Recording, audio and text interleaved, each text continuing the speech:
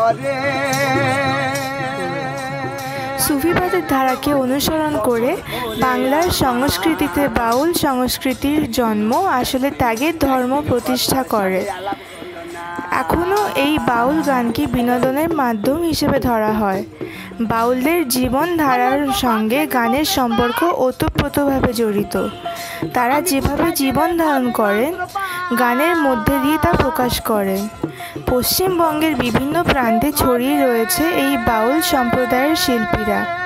বীরভূম জেলার শান্তিনিকেতন অঞ্চলে এরম অনেক বাউল আছেন যারা গান গেয়ে জীবিকা নির্বাহ করেন।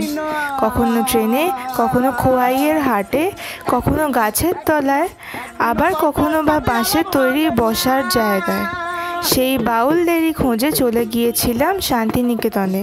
শুনে নেব সেই রকমই একটি বাউলের গান। ঘুরে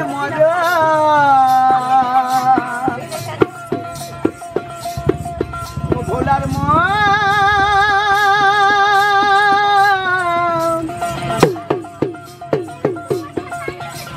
দেশ বিদেশে ঘুরে মরা, আমি না জানিয়া ঘরের খবর,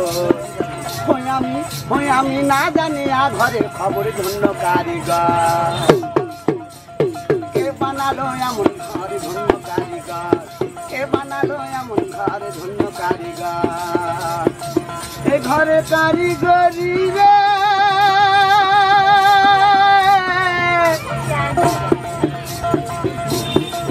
এ ঘরে কারিগরি বলিহারি, বলো বলো সে মিস্ত্রি কোথায় ঘর, ধন্য কারিগর।